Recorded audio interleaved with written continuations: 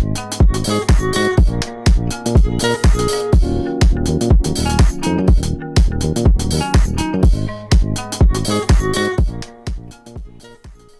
to JHS Weekly. I'm Alex Carson. And I'm Amy Amadon. Teachers at Franklin Technology Center are coming up with a new creative method of teaching. JHD's Darren Crawford takes us to the virtual side of education. Students in the construction class are getting a bit of experience for when they'll get on the construction site.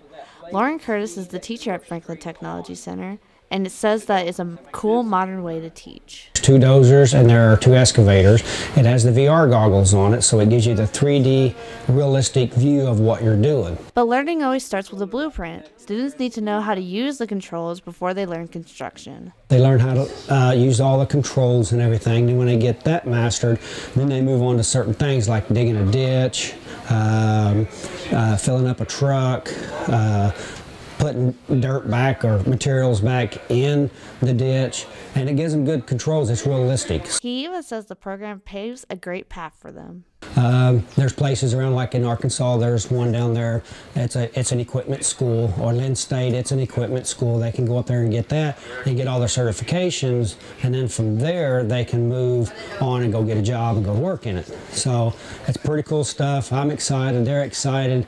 It's a learning curve for us because we just got this last year, so now we're working on curriculums to understand how to process it, put it together, and that's the great thing about it. Mr. Curtis said that this will be a good chance for kids to improve their future, but what do the students think about the work? Student Adela Roner says that even though she nailed her previous skills outside, its inside is a whole new ballpark. It actually is a really cool experience. I run a real mini X, and so it really shows me how to do things in a different way, and it kind of helps me improve my skills, even though I've already got some. And she says the experience will help her get better for her future. And it was really cool to get to learn this stuff because equipment is what I want to do for the rest of my life. And it's just a really good experience because now I know how to run it, and it's really helpful because it will be a good job in the future. The students plan to continue this program for several more weeks. Reporting for JHD, I'm Darren Crawford. Joplin High School and Franklin Technology Center are both upgrading. I had a chance to see the upgrades they are getting within multiple programs. 3D printer is just one of the many new upgrades at the high school. Levi Reed teaches advanced manufacturing at FTC, and he says they will use it for all sorts of things. So the purpose of 3D printers is to, we can use it for all types of stuff, mainly just to build plastic parts. It can be parts that you want to use in everyday life, or it can be like a prototype for something. By using the 3D printer, they are saving a lot of product and money. If we want to make something, we can 3D print the part out, make sure it's going to work first before we actually waste material. The 3D printer can benefit a program, but how do they make things from the 3D printer? We learn how to do the drawings, we learn how to convert it to G-code, and then we learn how to set up and operate the 3D printer. But like all humans, we make mistakes, so this allows them to experiment. So it allows us to make mistakes and not have to worry about damaging or ruining our big machines. Kellen Conway is a student in Stevens Bradfield's computer networking class, and he is creating a website for the school so everyone can log in to use the 3D printer. It would really just open a lot of opportunities for everyone around, especially people at FTC. Communication isn't always easy, especially in a huge school, so having this website would benefit us all. Need something 3D printed, but we have our 3D printers, and so we have all this back and forth, and so it really just make it very much easier. Creating this website for the 3D printer hasn't been easy, and it takes a lot of time, but how long has it taken Conway so far? 3 months, 4 maybe? Even though they just got a 3D printer, they have been using this process for a while, but how long ago did they get the 3D printer inside their classroom? A few days ago, about a week or so, which is actually what's been halting most of our process. The school is still upgrading and projects are still in session. They aren't cheap. They average a little more than $4,000. Reporting for JHD, this is Amy Amadon. JHS Administration selected the Student of the Month for January. These students were selected based on their leadership, and the freshman class is Margita Boaz and Ella Pagan. The sophomores are Landon Mathis, Sophie Krumsick, and London England.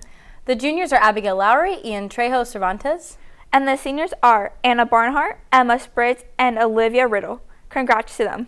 Congratulations to these winners. Getting Student of the Month is a really big accomplishment. Yeah, and you got it in December, so I'm very proud of you. Thank you, Amy. You're welcome. Some strange infestations have been waddling into classrooms around Joplin High School. JHS's Noah Newman investigates the growing number of ducks in classrooms to see if he can quack the case. A new epidemic is starting to spread throughout Joplin High School, and it is nothing to quack up about. Tons of tiny plastic ducks have been scattered all across Joplin High School, and art teacher Seth Wolfschorndl has been a victim to this strange phenomenon. My first clue that there was something going on was when a couple showed up in my classroom, and I just sort of was like, where did these ducks come from? Just kind of in random spots in my room. And then one of my students told me that she was one that actually left them in there.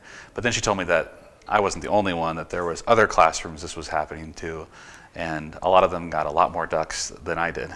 Wolfschorndl got a much more minor side of this flock of ducks, but science teacher Daniel Gilbert, however, has his feathers ruffled with a much larger scale of ducks in his class. So I don't know when it first started, but ducks started showing up a little before Thanksgiving. Started finding little ducks all throughout the room. I found them everywhere. I found them behind things, up on like counters. I found them kissing in between my stapler. So even locations like that. Gilbert, however, has found his own way to take care of this duck infestation in order to get back at the mischievous group of students behind it. I don't like cuteness, and these little cute ducks kept showing up everywhere, and so I would take them and I would take a pair of pliers and cut them up in front of the classroom. So kind of a daily thing where I'd find them and cut them all up and put them in a bottle. But despite these measures, Gilbert doesn't see these ducks as a disruption, more so as entertainment for both himself and his students. A lot of times it just adds, excitement to the room, gets kids to pay attention. During tests, I would play the Five Little Duckies song just to annoy the kids. So why are the ducks being placed in the classroom? I tried to interview the anonymous students, but they wouldn't go on camera. So I guess just chalk it up to foul play. Reporting for JHD, this is Noah Newman. So Alex, do you think he quacked the case? I think he did. I've seen those ducks around the school, and I've been wondering about them, too. I haven't seen them anywhere around the school. They're all in my classes. Oh. Maybe you just got to keep your eyes out. Maybe. Maybe. This has been JHS Weekly. Thanks for watching.